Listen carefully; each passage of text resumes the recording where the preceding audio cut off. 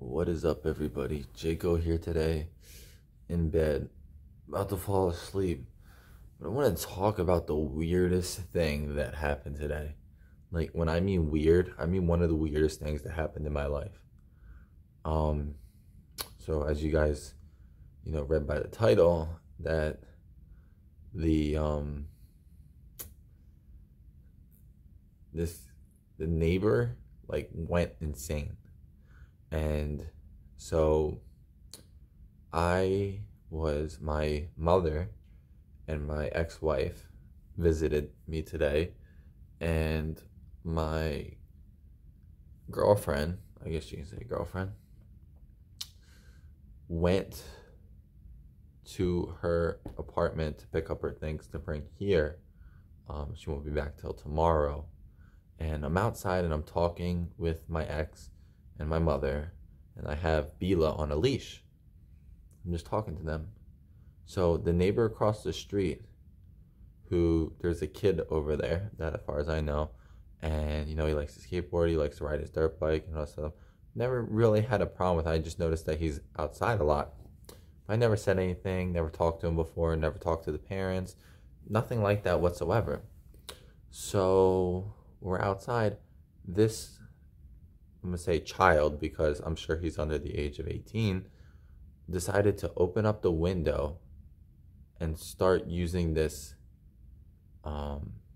fake voice. And I'm gonna say kind of like a black gentleman, but in a ghetto way. I don't want to be racist anyway, I just want to say it like that. So he's like, "You fucking asshole N-word. I'm going to kick your ass.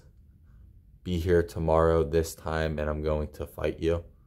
I'm trying to recall everything he said, but it was like 5 hours ago, so it's hard for me to remember exactly. It's probably closer to 7 hours ago. And then pretty much said a bunch of derogatory statements and then slammed the window.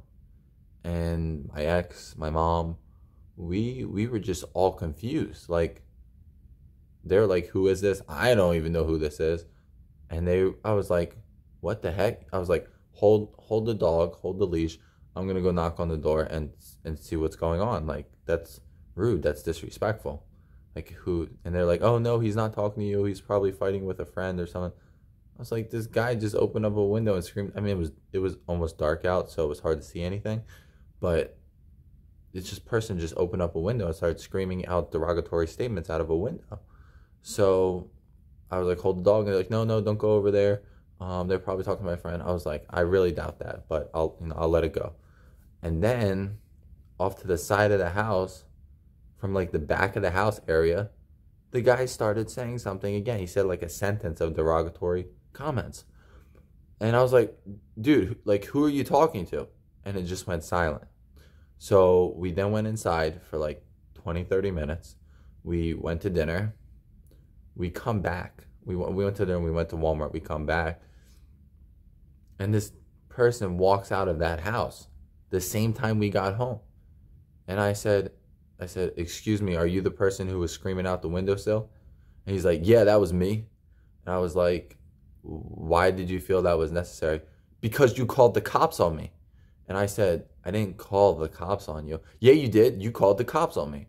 I said, "Why would I call the cops on you? I don't know you. I never met you before. I never seen you before. And what gives you the right to scream out a window derogatory comments to me?" He's like, "Why don't you just mind your business then?"